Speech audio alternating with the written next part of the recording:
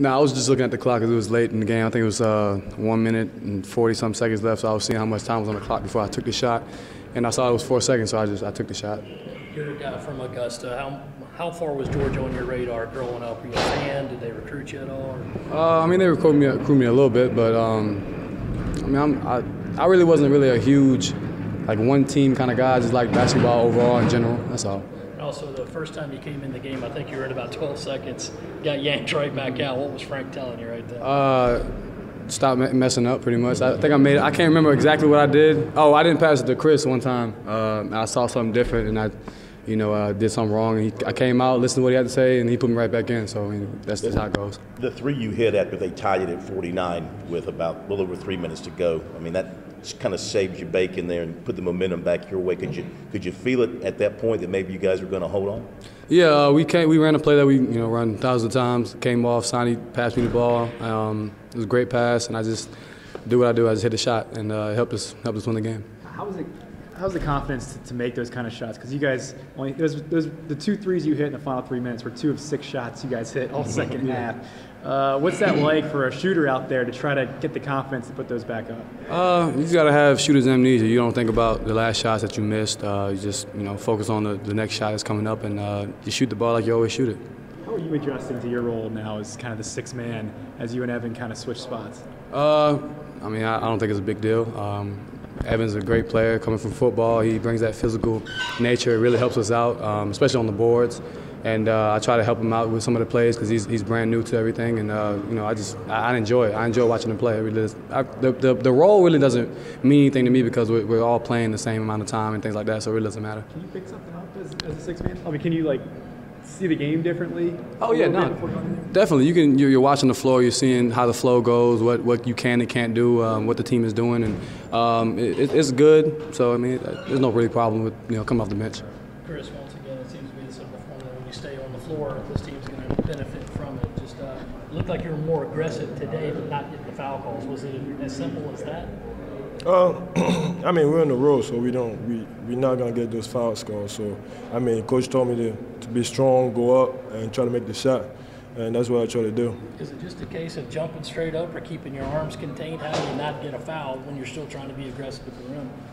I mean, I still got finished. I mean, on the road, it's a hard game. They ain't gonna let me just go up and just shoot a hook shot or whatever. They gonna play defense and make it hard for me to score, so that's what they did.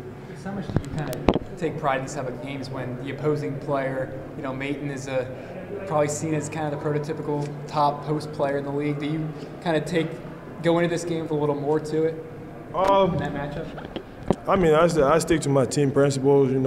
We gotta do what we do best and play hard. I mean, knowing that's Mayton is a really good player, give you kind of the want to play, like the want to compete, challenge. That's all. You guys have been going at it for 3 years. What's the key to playing against a player like that on both ends of the court? He make everything happen for his team, so you got to keep an eye on him on everything, offense and defense. So I mean, on offense, try to limit his right-hand drive, and on defense, keep an eye on him for him to get his second shot or go to the offensive rebound. 4 assists today. Did you know you had that? I mean, when I'm in the game, like Coach said, my head is just all over the place. So I was just playing. I wasn't paying attention. Were you seeing the floor a little bit? I mean, you found Mike there right at the beginning for him cutting baseline. Did you see things maybe a little more clear today on the offense? Yeah. I mean, every time I play and I don't do stuff right, I go to coach and we try to watch film. And I realize, I get double a lot. So he told me to just catch the ball, be patient, see the floor, and things just going to happen. And, I mean, that's what I try to do today. And Mike happened to cut. I saw him when the double came, and it was an easy basket. Is this a kind of win that you really enjoy in that you guys didn't shoot it well at all, but you beat them on the boards, you had fewer turnovers, you hit free throws down the stretch, played good defense, kept their shooting percentage down. Was this the kind of game that you in particular, one of these kind of scrappy kind of wins? To me, I call it South Carolina basketball. We're not shooting well, but we rely on our defense. being aggressive, be one in the court, and like help each other all the time. And at the offensive end, we just got to execute what coach ask us to execute, and the shot will come up. For both of you guys, classes restart on Tuesday, the same night you host Kentucky. How great would it be to have CLA jumping and have all the kids come out? Yeah. We can't wait for that. You know, it's gonna be jumping, exciting environment. I mean, I'm excited to get back to classes and get some schoolwork in, and it's gonna be fun having everybody there and the support and the energy that they're gonna bring to the arena, and it's gonna be really fun. Considering what's coming up with Kentucky, Tennessee, Florida, all ahead, getting this win on the road, how big was that? It's huge. It gives us a little momentum, into the next game, going into practice, knowing that, we're finally on the right track, and we're just gonna build from there.